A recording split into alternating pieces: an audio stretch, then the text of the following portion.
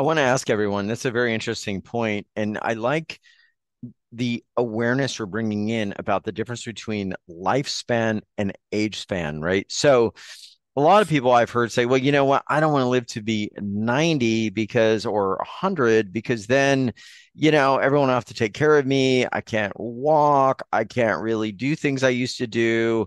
What fun is that going to be? And it's interesting how both those things could actually affect that destiny coming true that you don't live into your 90s. Why is it important? I mean, to actually have a long health span versus just a long lifespan. I mean, I can imagine, we want to be healthy, right? But there's something else going on, right? It's about really quality of life, isn't it?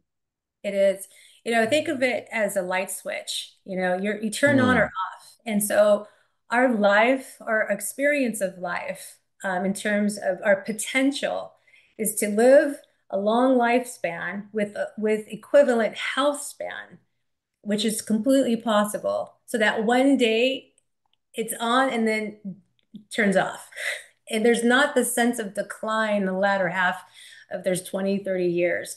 And fortunately, with science and advancements in this research, I'm starting to see more people in their 50s, 60s, and 70s look younger now mm. because they're making those changes.